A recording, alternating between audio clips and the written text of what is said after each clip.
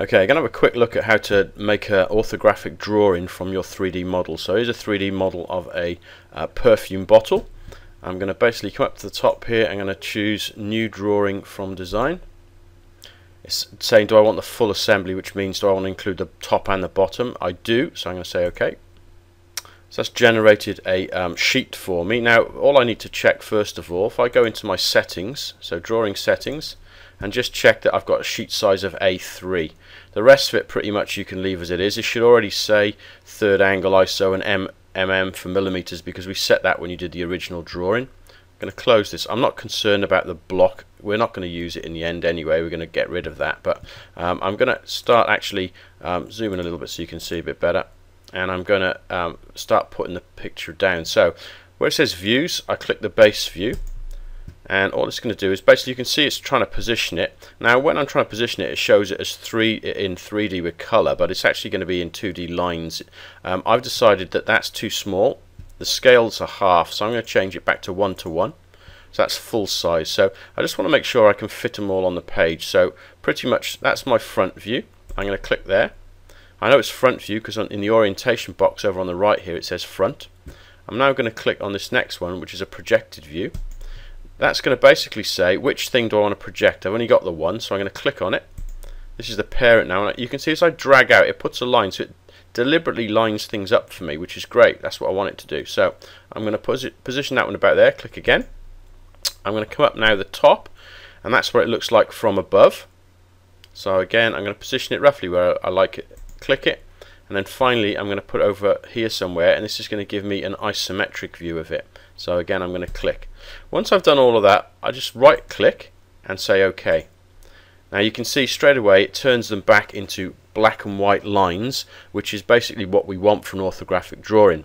What we do need to do now though is we want to put some dimensions on. We want to know how big various parts of it are, the useful things to know. Now there's different ways of doing dimensioning. The most straightforward one is this one called linear. And linear is basically to do with straight lines. So I'm going to choose that one first of all, and I'm going to measure the height. So I'm going to go from this middle here. You can see that green triangle means that's the midpoint. I'm going to click once.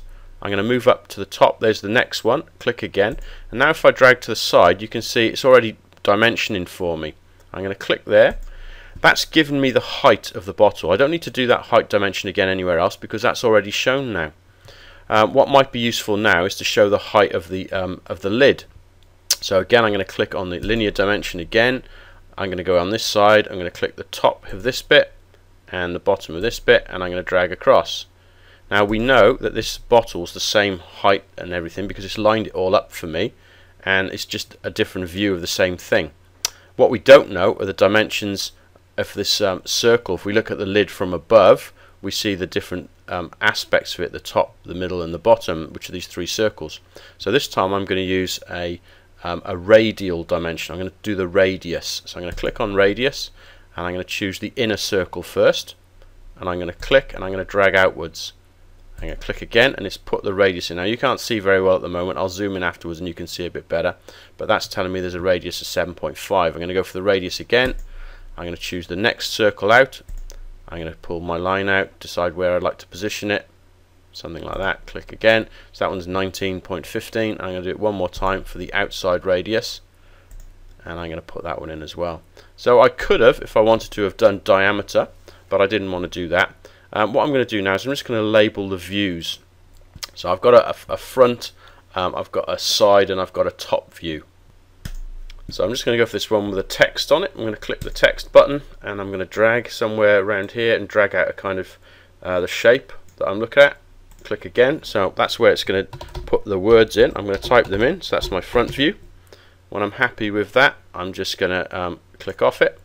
I'm going to click and same thing again. So I have to reselect this tool each time, and I'm going to drag my one over here. Click again. I'm going to say side view. Click off, and one more time I'm going to come up here, and this is now my plan view, or my top view. I'm going to call it plan view, and click off. Now they're not quite lined up, so I'm going to move and modify things in a moment to kind of select them and make them look a bit tidier, but you get the idea of that. So the easiest way to do this, if I show this side view first of all, and I'm going to zoom in. I'm going to use the roller of my mouse to actually zoom in. You can see where it says side view now is much bigger. I'm going to choose the modify, which is the move. I'm going to select the object, and then it's going to basically ask me, if I right click and say continue, it's going to say find a base point. It doesn't really matter where it is. I'm going to go for that bottom of the S, click on there, and then I can move this across to roughly where I want it to go. Click a second time, and you can see I've moved the text now to actually make that a little bit more central to my drawing. I can roll back out again, and I can see I'm going to probably do the same thing now for these other two just to tidy them up. So that's my drawing pretty much finished. I can zoom in and check any of these dimensions, make sure I see if it looks correct, and if I'm happy with everything, basically I want to save my drawing. So I'm going to output that now. I'm just going to escape to get rid of this selection. I've got output things here. I can do DWG or I can do PDF. I'm going to go for PDF at the moment, so I'm going to create a PDF file of my drawing. So I'm going to put this into my folder. So I've got it into my graphics folder under my final designs. I'm just going to call this one dimensioned bottle and hit save. And I'm going to show you a neat way of editing that in a moment. So this is the PDF it's created. So if I open that PDF, this is what my bottle design looks like. That's all great. I'll show you a little trick here, which is really useful to know. If you go File, Save As, and instead of choosing PDF, you go for an image and you say a JPEG, it'll turn that JPEG into an image file. So I'm going to say save it in the same place, hit save. Now I'm just going to close this down. I'm going to open Photoshop. So here's Photoshop, double click, and I'm going to open that dimension JPEG. So I just saved that from this PDF. There it is. Now I don't want any of this border stuff because I'm going to stick it into one of my publisher sheets. You're going to do the same thing so it comes out in your nice templated portfolio. I'm just going to use the cropping tool, and I'm going to crop around the bits I don't want. So I've just got the actual drawing itself. That's about perfect. I can hit the tick, and I can save this as a new version, file, save as, and just call it up, or a 2 on the end, dimension bottle 2. So I know then that I can insert that JPEG image straight into my publisher portfolio, and that's my orthographic drawing done. All dimensioned, all lined up in the correct Australian standards. It's as easy as that. Good luck.